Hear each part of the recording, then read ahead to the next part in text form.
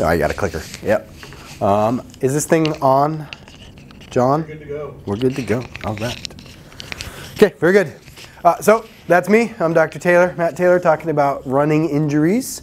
A little bit about prevention of running injuries, more so about the different types of injuries that you can experience, and sort of a brief overview of how we treat those injuries. I have a lot of injuries on here, so we may briefly touch on some of them. If there's anyone that you're particularly interested in, we can spend a little more time on that potentially if you desire. Okay? So,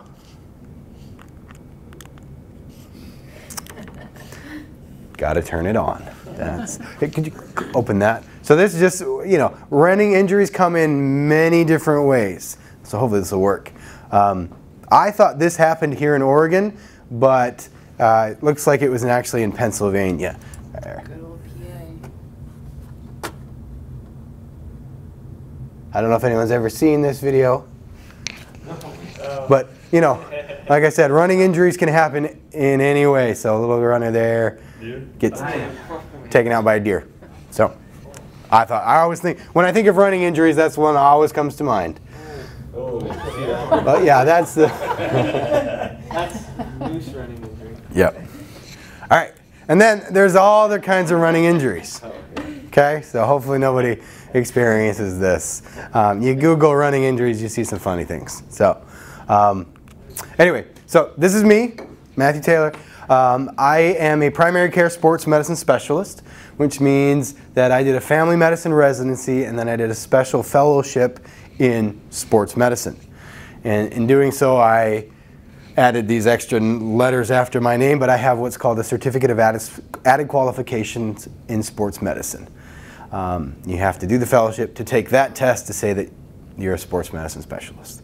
I work here at the Corvallis Clinic in the Department of Orthopedics and Sports Medicine. I'm a team physician at Western Oregon University, and I cover Philomath High School and South Albany High School as well. And I apologize, I have had a cold, and we'll see what happens. So running injuries, we can kind of break it down into a number of categories. I think this is kind of a simple way of looking at it. Vast majority of running injuries are going to be overuse injuries. You're out there pounding the pavement all day, or you know, for long periods of time, you're going to run into overuse injuries. Other injuries can occur acutely. Sometimes they're due to just training errors or doing something wrong or foolish. Other times you're doing everything right, but it still happens. You still get injured. Overuse injuries can be, injuries can be divided into macro trauma and micro trauma. So this would be an example of macro trauma. Okay, you know, a structure suddenly goes because whatever forces that were applied to it were too strong for it to handle. Okay, so again, you Google that kind of stuff, you can see some crazy things. Overuse micro trauma. So micro trauma is more classically what we think of with overuse injuries. So what happens is that there's this microscopic subliminal injury from repeated activity. So basically, you're stressing a structure over and over and over. Every time you stress it, you cause a little bit of damage to it. If you do forces that are, you know, mild or moderate, and your body is able to heal that injury, then the structure doesn't break down. It does fine. If you are doing too much cumulatively, the body doesn't have a chance to heal all the injury that you're incurring with every run or whatever it is that you may be doing. And so you keep doing it, well then it starts hurting, but you keep going, and eventually you'll not only have it start breaking down, but it can fail. Okay, and you can see, like, this is just an example of, you know, a muscle is, you know, the basic units of muscles are very, very small. And you know, you get bigger all the way to the actual muscle, and then the tendon and the bone where it attaches to. You can have overuse injuries or stress injuries of any of those structures. Sometimes there are things that you really can't change, you know, just the way you're built, the way your body is. Even though some things, even with malalignment and muscle imbalances and things like that, you can work on and you can fix. Other times there's completely extrinsic factors. So you're doing things wrong or you're doing things foolishly, and that's what leads to your injury. So bad technique, training error, you know, not being cautious with the type of environment, all those things can lead to injury. So first off, just a generalized treatment. Some of the things that we do for overuse injuries, sort of we do across the board depending upon, I mean, regardless of what kind of injury it is, whether stress fractures or sprains or whatnot, we do some of the things commonly.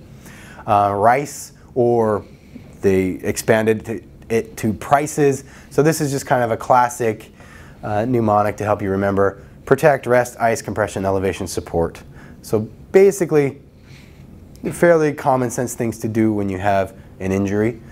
I would tell you that everybody wants to slap ice on everything. I don't put a lot of stock in icing or heating injuries very much. I don't think it makes a huge difference.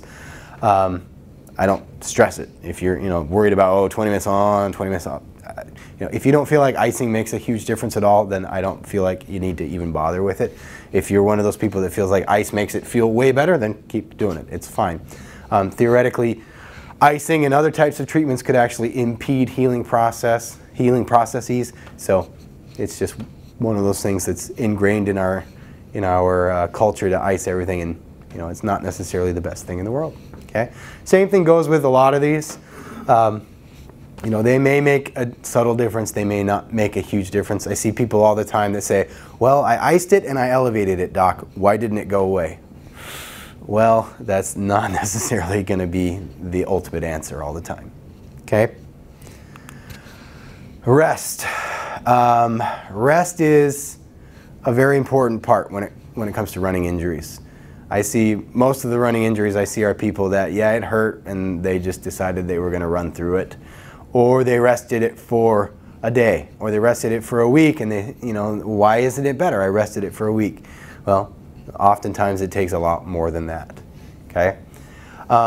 So there's multiple different ways to look at rest. You can rest by just sort of decreasing the intensity of what you're doing. You can keep running if it's not that bad, but decrease your intensity, your frequency, the duration at which you run, etc. You can talk about complete rest, which is totally shutting you down. I try very hard to avoid shutting people down from any sport because that's what people like doing, and it's good exercise and it's good for your overall health. But if that sport or that activity is leading to problems, then you might need complete rest. More often than that, I recommend relative rest. That means finding activities that you can do that are not painful, that don't hurt, that are not stressing the same structure over and over and over. I always tell everybody, especially for runners, try biking, swimming, or elliptical. And those are great ways to continue to get cardiovascular exercise without the impact on your joints or whatever structure may be injured. Doesn't work for everybody, but that's a starting point. Briefly on treatments, medications such as NSAIDs or non-steroidal anti-inflammatories, your ibuprofen, Tylenol, Aleve, those things can help with pain and discomfort. And there are other types of modalities, heat, ice, cold, whatever, iontophoresis, ultrasound, stem. I usually defer those things to our physical therapist to do. Exercises and stretches, I send a lot of people to physical therapy.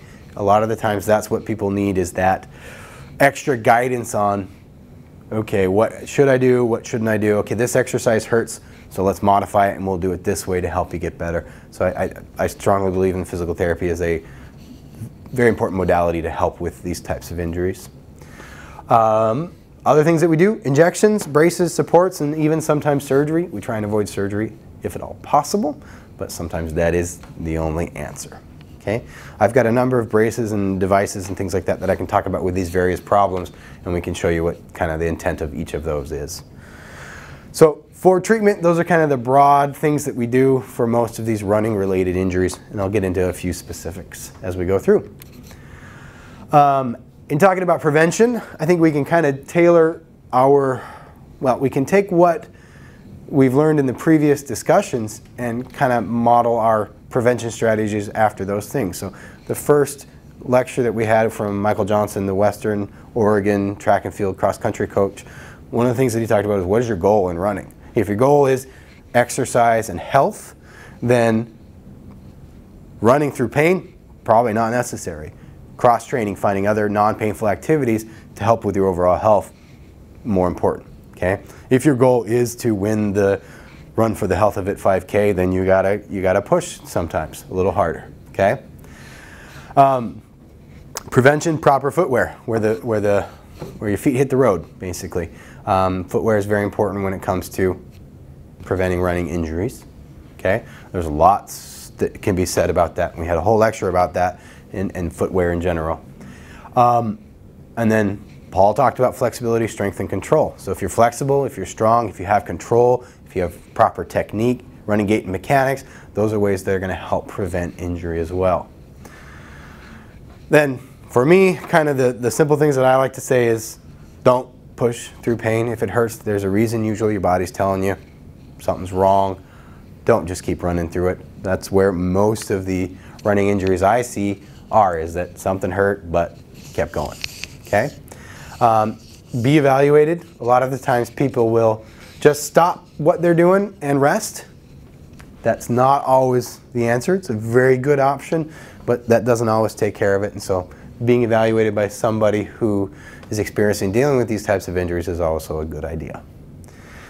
And then one thing I tell people as well is the longer it's been a problem, often the longer it is going to take to get better. So if you've been having this knee pain for years and kept running through it, a week of rest usually is not going to take care of it. So it may take a little longer than most people want. Okay, so talking about some specific injuries and some specific structures. One of the first things we talk about is a stress fracture. So that's a fracture of a bone. Okay, a stress fracture is an example of that micro trauma that we talked about, where the cumulative forces over time basically become too much for the structure. Okay. Most commonly we see it in the long bones of the feet. These are called the metatarsals. Okay? And you can imagine your foot's hitting the road with every step, a lot of stress up and down through that metatarsal bone. Initially it starts as pain, maybe some swelling. Oftentimes people will be seen and we'll do x-rays and it looks perfectly normal because that's an early stress fracture, or what we call a stress reaction. Sometimes you just can't see the fracture yet, even though it's in the process of developing. The main treatment for stress fractures is rest. Rest until it doesn't hurt. That may be just taking time off from running, maybe just wearing normal shoes. Most of the time, if I'm really concerned about a stress fracture, I'll put someone in one of these lovely shoes. I call it a fracture shoe. It's called a post-op shoe by some people. Basically what it is a sandal, a very attractive sandal with a perfectly stiff sole. Okay? So you can't really bend it. So that when you walk, instead of your foot sort of doing this rolling motion as you walk, you have to kind of walk like you're walking on a plank. And it takes the stress and the tension across the structures of the foot, basically allowing it to rest. Also, you can't really run when you're wearing this, so it helps the patient to remember to rest. Most of the time, a period of 4 to 6 weeks, something like that will heal and do just fine. So that's a metatarsal stress fracture. Other bones obviously can get fractures as well. The tibia and the fibula are the bones of the lower leg. The tibia absorbs 85–90% of your weight. The fibula is really not a weight-bearing bone. So you don't usually get stress fractures here, more commonly in the tibia, but it can occur really anywhere. Again, this is the same process. Those microtraumas lead to failure over time. Oftentimes you can't see it on x-ray. Sometimes you see subtle hints of it. Sometimes it's pretty obvious. Okay? Treatment for this, rest till it stops hurting, and then gradual resumption of activity. I think an old school method of treating these was the big boot that you see people wearing sometimes. I try not to use the boots because they can lead to other problems and they're big and heavy and nobody likes them. A more recent treatment option is one of these, which is called a long leg pneumatic compression splint, or a long leg air cast. The theory behind this is that the cause of the stress fracture isn't just the impact when you run, but it's the vibrations up the bone with each impact. And so this dampens those vibrations because of the air padding in it. So it dampens those vibrations, decreases the stress, decreases the risk of a stress fracture. Also, you can wear it in a normal shoe, so it's more tolerated or better tolerated than the boot. Typically, again, 4 to 6 weeks of healing. basically resting till the pain's gone, and then you can resume activity slowly or gradually once again. So that's one that I will use quite frequently for lower leg stress fractures. If you were wearing that brace, would you just like walk around normally? Like, it wouldn't be like an issue, it wouldn't hurt it more? Nope, nope. So I mean, I take people out from running, Yeah. but I allow them to wear the brace and just walk normally. It wouldn't hurt anyone? Yep. Yeah, so when you wear the boot, you're still walking around usually normally. Yeah. But yeah, most of the time it's just a lot better tolerated because it's not as big and heavy, and you can wear a normal shoe. Yeah, and it can kind of fit under clothing, so it's a lot less conspicuous that way.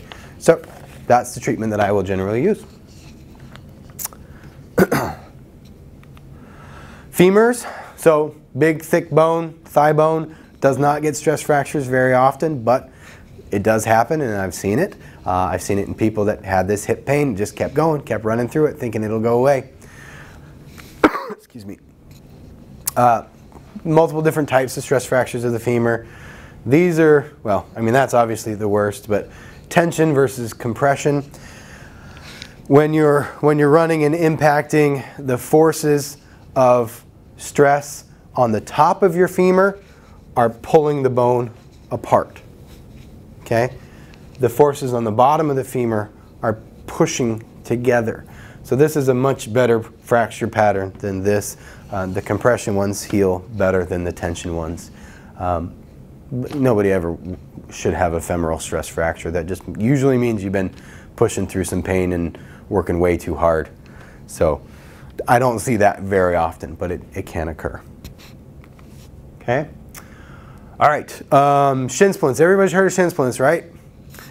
I see shin splints in the office, but when somebody comes in and says shin splints, I don't know what that means. Okay, there's lots of different things that could be shin splints. Okay, tibial or these stress fractures, that could be shin splints. So I usually think of 3 common problems when somebody says I got shin splints: stress fracture of the tibia, something called medial tibial stress syndrome, and then something called exertional compartment syndrome. So we already talked about the stress fractures. Medial tibial stress syndrome is, again, an overuse injury where muscle attaches to a bone. It attaches not directly into the bone itself, but onto the lining of the bone called the periosteum via little fibers that connect. And every time you use that muscle, every step you take, those fibers and that muscle is pulling on that periosteum. And if it pulls over and over and over, you get inflammation and irritation of that periosteum where the muscle attaches, and that leads to pain and discomfort. There's lots of different places where it can occur, but generally we see it along the inner thigh where most people think of shin splints, or sorry, inner lower leg where people think of shin splints. And so that's probably the most common cause of shin splints. Okay? It can occur on the inside, the outside, sometimes around the back of the bone. Treatment for that is generally rest, anti-inflammatories, stretching those muscles so that there's less tension pulling on it. Activity modification, obviously. Generally, you can continue to try and exercise, but cross-train with this type of an injury, and we can usually get that one to go away. Exertional compartment syndrome is a totally different phenomenon. Okay? Inside your leg, but in other areas as well, you have these compartments, we call them. So there's muscles that are lined by a thick tissue called a fascia. Okay? That fascia does not expand, doesn't open any further, so it's basically a limited space. When a muscle pumps really hard, it increases the blood flow to the muscle so the muscle can swell a little bit. So when a structure inside a closed space swells, the pressure goes up. Okay? If the pressure in the muscle goes up too high, then the blood flow can't get to that muscle. And then the muscle starts basically being starved of oxygen. It's like having a heart attack of that muscle. And that leads to pain and discomfort. And that's exertional compartment syndrome. Okay? Much less common, but it does occur generally in runners. Shin pain, anterior leg pain, pretty severe pain. The interesting thing with this one is that it typically occurs in a set or an exact pattern every single time. So people know I get a mile into my run, and that's when the pain hits. That pain lasts while I'm running, while I'm active. Shortly thereafter, the pain goes away and is gone. So that's the typical pattern that we see for that. If we do diagnose that one, generally the treatment is going to be surgical. We have to basically do what's called a fasciotomy and slice open that fascia so that when the muscle does swell, the pressure doesn't go up. Okay, so that's one that nobody wants to get, but can be treated.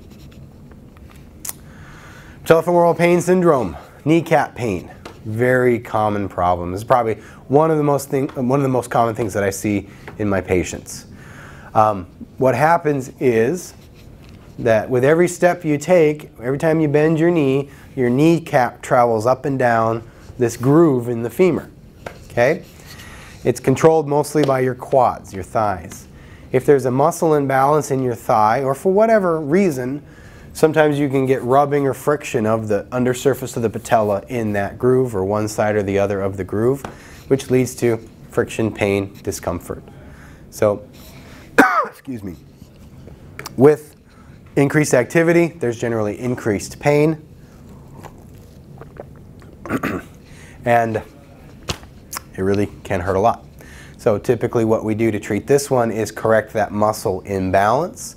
Usually it's an inner quad muscle weakness as compared to the outer quad. So if we strengthen the inner quad with specific physical therapy exercises, that generally resolves that issue. Okay? There are lots of other treatments that can be done, but this is a brace that I really like that I think works very well for this problem specifically. This is called a reaction brace.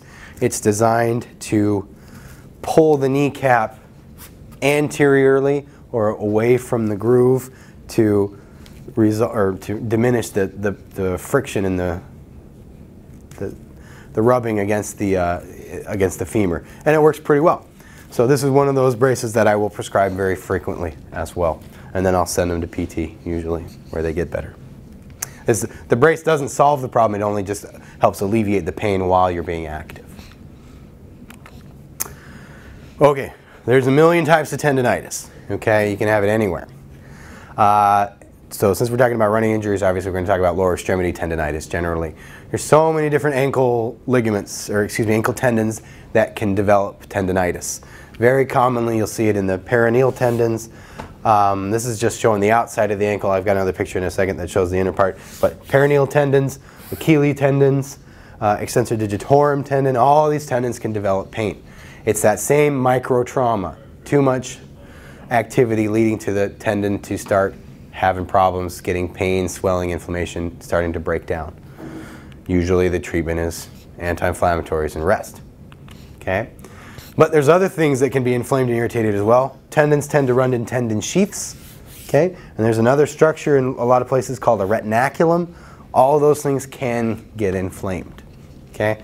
The retinaculum is designed to usually prevent bowstringing of a tendon so that when you use it, it doesn't pop out. Okay? But they can all become inflamed. As you can see, there's very many different tendons that they can all get injured. On the inner part of the ankle, posterior tibialis tendon is one that's commonly inflamed and irritated, but a lot of different ones can be. Plantar fasciitis. Technically, I think it's actually a ligament because it's connecting between two bones. Dr. Murphy talked at length about plantar fasciitis a couple weeks ago. Very common running problem. The plantar fascia is designed to help support the arch of the foot. With every step you take, your foot wants to flatten out. And so that plantar fascia is there supporting it, but repetitive strain and stress can cause pain and inflammation across the plantar fascia. You can get tears even. Typically the treatment is rest, anti-inflammatories, and arch support under your foot, helping prevent the flattening with each step. Okay? You have to bear with me on this one. So I use arch supports. I recommend them all the time. You can get relatively good ones and you can get really cheap ones. Okay? The cheap ones usually don't provide a lot of support. They're more just the cushion. It feels a little squishy, feels a little nice when you walk on it, but doesn't really provide the arch support. So you invest a little bit more money and you get one that will truly support your arch, and that's one of the ways of resolving this issue. Dr. Murphy talked about a way to splint it at night. He showed us a sock Velcro strap kind of a splint. It works. I find that most people tend to overpower that when they sleep at night. So if I have somebody that I need to prescribe or recommend night splints, I usually recommend a more hard posterior splint at that 90-degree angle, keeping that foot at 90 degrees so that overnight the plantar fascia and the tension across the Achilles, it gets a chance to heal overnight instead of in a stretched position rather than a relaxed position, and so it helps it heal better. Okay? And so the first step you take when you stretch it back out again, it doesn't re-injure it and become super painful once again. IT band syndrome, very common problem. So there's a muscle called the tensor fasciae lata, which then forms the iliotibial band, crosses over the lateral hip and over the lateral knee. And with the running motion, you can get friction between the muscle and the bone at both of those spots. And so repetitive friction, again, leads to that injury and that pain and discomfort. Okay? This one is a pretty common problem as well. Typically the treatment for it is going to be stretches. It's not very easy to stretch. Anybody heard of foam rollers? Yeah, people hate foam rollers. Yeah. That's one way to help sort of massage and stretch out the IT band. Okay. Rest, anti-inflammatories. I will do steroid injections for this problem as well. So it can be a very painful problem, but generally it's another one that we can usually resolve with time and therapy and rest. Trochanteric bursitis is sort of a related problem. In between that IT band and the bone, there is a bursa, which is designed to be sort of a shock absorber or decrease that friction in time or with repetitive motion or with contusions or trauma. That bursa itself can become inflamed and irritated, and then you get pain at the bursa. So it's very similar to the IT band. Hamstrings. You can get acute tears of a hamstring just with running and activity. I see a lot of runners that are long-term runners that develop sort of that chronic wear and tear of the tendon over time, and it just starts breaking down. Oftentimes you'll see that right where it attaches up by the butt. Okay? You can get it down by the tendon where there's sometimes complete tears. Okay? Very painful problem. It often takes a long time to treat these issues. I tell people that have hamstring injuries that it can derail a whole season in a sport or a whole year from activity, because you may be feeling good and you start going back out there to do your activity and that pain can just come right back. But generally, treat it with rest time, anti-inflammatories, strengthening exercises, and PT to resolve it as well. We do a couple of different specialized treatments, something that I do called platelet-rich plasma injections, and dry needling can help with some of the chronic tendon changes that just don't resolve with our conventional treatments. So some of those things can be done. Ankle sprains. So this is one of those more of a macro trauma or an acute thing that happens. So very common in runners, in any sport or any athlete really. Just roll the ankle. The ligament that's designed to stabilize the ankle can get stretched, can get partially torn, can get completely torn. Generally, the foot is rolled in or inverted, and it's quite painful. Usually it's not a significant injury though otherwise. There are a lot of other injuries that will mimic excuse me, that will mimic an ankle sprain or that can occur concurrently with an ankle sprain, such as a ligament tear or a tendon tear and things like that. So not every ankle sprain is truly an ankle sprain. Most of the time these are just rehabbed. The sooner you start walking on an ankle sprain, actually the better you are. Using an ankle brace to just support the ankle, but continuing to walk on it is usually the treatment. Sometimes we'll have to do physical therapy for an ankle sprain that's just not resolving. This is one that's kind of geared toward the kids. An apophysitis. So an epiphysis is a growth plate or an area where a bone is still growing, So there's cartilage as opposed to just solid bone. It's at the long or the end of bones where they're elongating, and also sometimes where tendons or ligaments attach to a bone. There's another kind of a growth plate. And so if you put stress across that, the weak spot of that whole mechanism is the growth plate. Excuse me. So kids get what's called an apophysitis, or inflammation across the growth plate. Adults, excuse me, because adults generally don't have the growth plate any longer, adults will get the tendinitis rather than the apophysitis. Okay, I didn't talk about patellar tendinitis, but patellar tendon is one of those other tendinitises that we can develop. Okay, this is a little more, a little less common one. It's called a Morton's neuroma. So what you have in between the bones of your foot, the long bones, the metatarsals we talked about before, you have these nerves that run in between there. And every time you take a step, your foot wants to splay outward a little bit, okay? If you just overdo it, with every step you can start pinching that nerve that runs in between the bones, then it becomes inflamed and irritated and then becomes significantly painful, and that's what's known as a Morton's neuroma, okay? Part of the problem where runners get this is if they're not using shoes that have a wide enough toe box so that the foot can flatten out with each step. So not enough width there, not enough splay, more continuous or frequent pinching of that nerve, pain and discomfort, typically felt as a burning pain sort of in the web space between toes. Okay? Same treatment, rest, anti-inflammatories, giving it time to heal, but one of the things that we do for this problem is a metatarsal pad, which you can stick in your shoe or in an orthotic, something like this.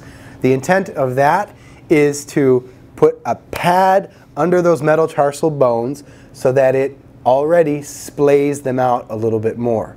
And so that when you do run, there's a little more space in between them, so there's less pinching on that nerve. Okay?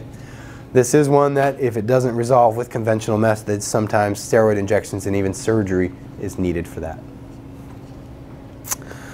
This is something I pulled that I forgot to talk about.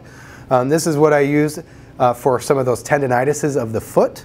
So this is called a wedge, or a medial or lateral wedge. So these tendons help pull the foot either in or out, invert or evert the foot. Sometimes just because of your shoes or your running technique, you've got no extra pull across this tendon and the tendon becomes irritated, one of the causes of tendinitis.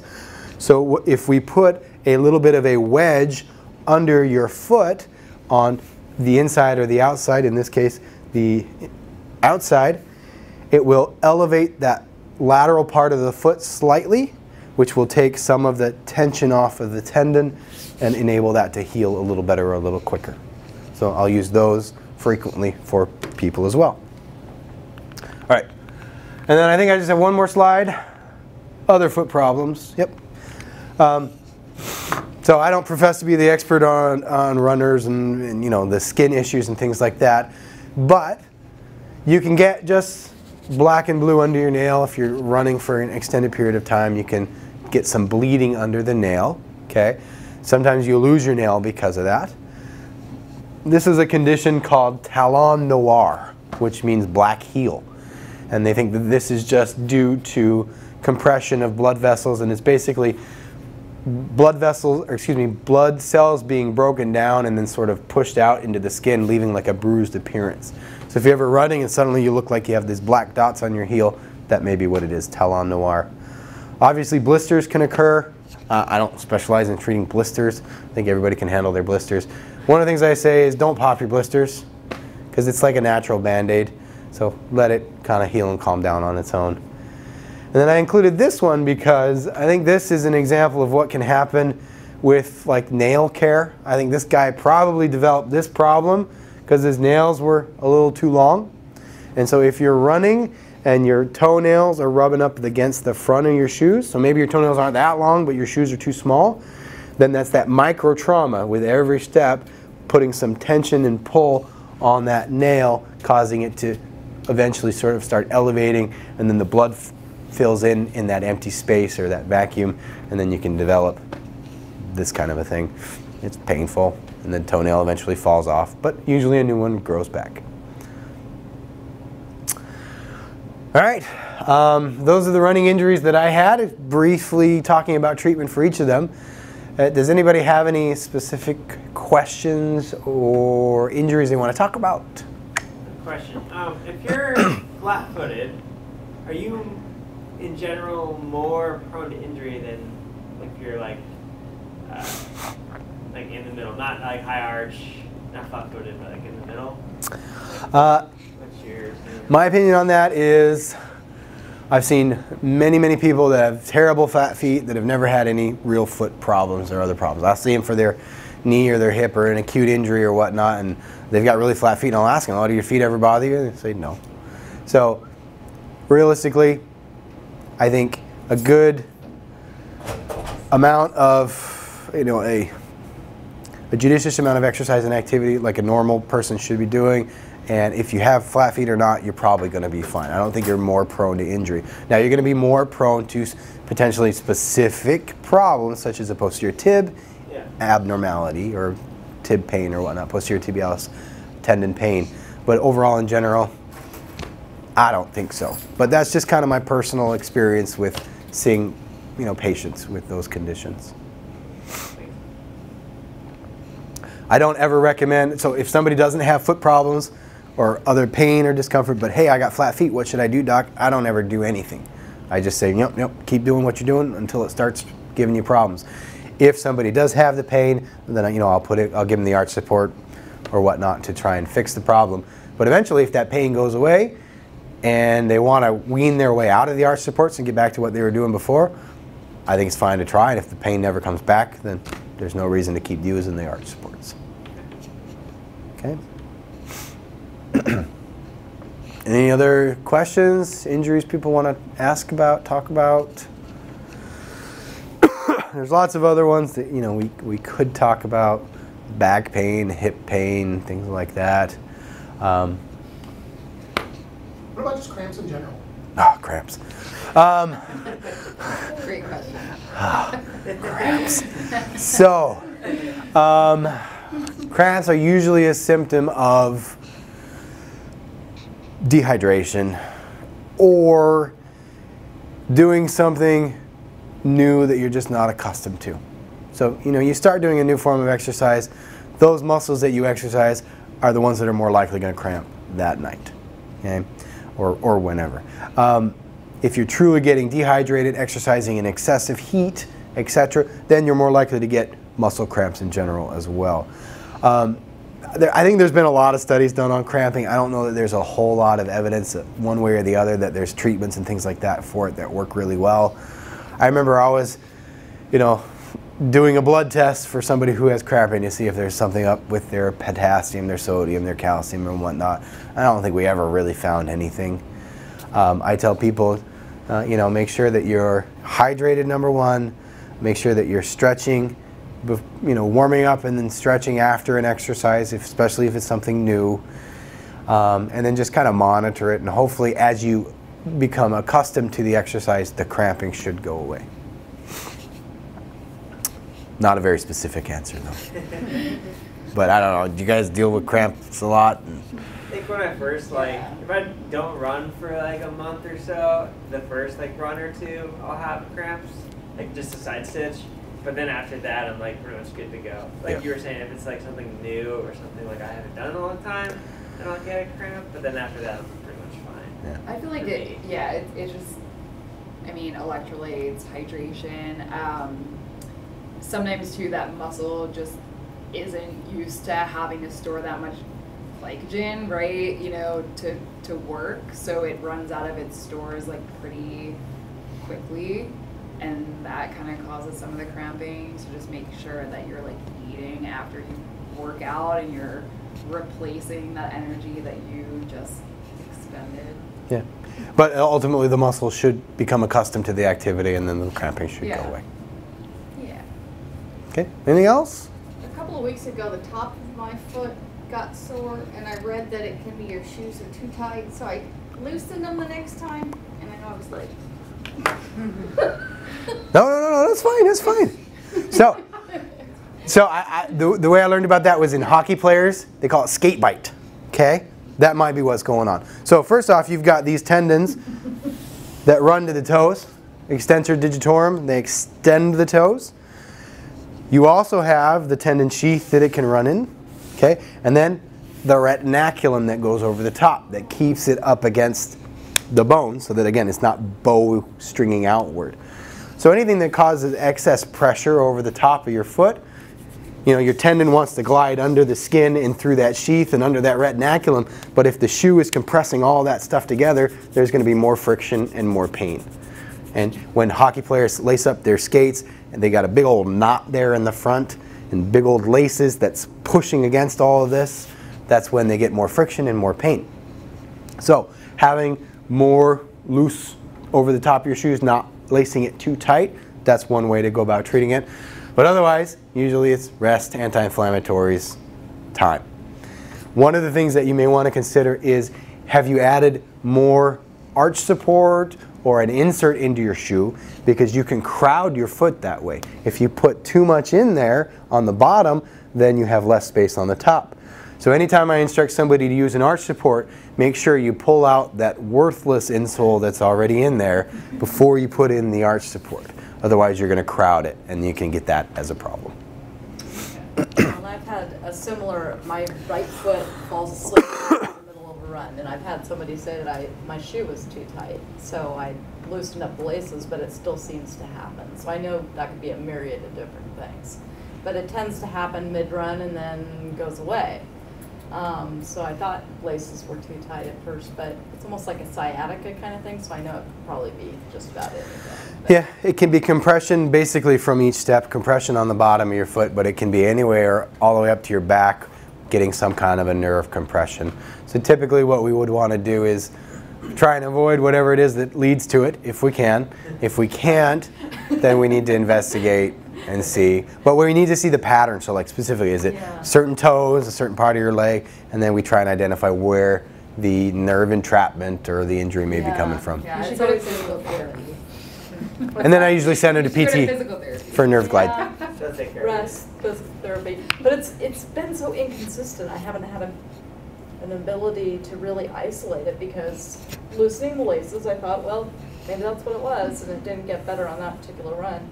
But I haven't figured it out yet. So yeah, physical therapy maybe, but I don't know. Or you can come and see me and arch supports or any, I know, these sort of things are like, gosh, there could be we'll so many different things. really, you know, annoy you with all our questions, trying to pin exactly where you feel it, Right. or whatnot. But yeah, so that's what we would do. That's random. It doesn't happen every time, so I just haven't gotten a handle on it yet.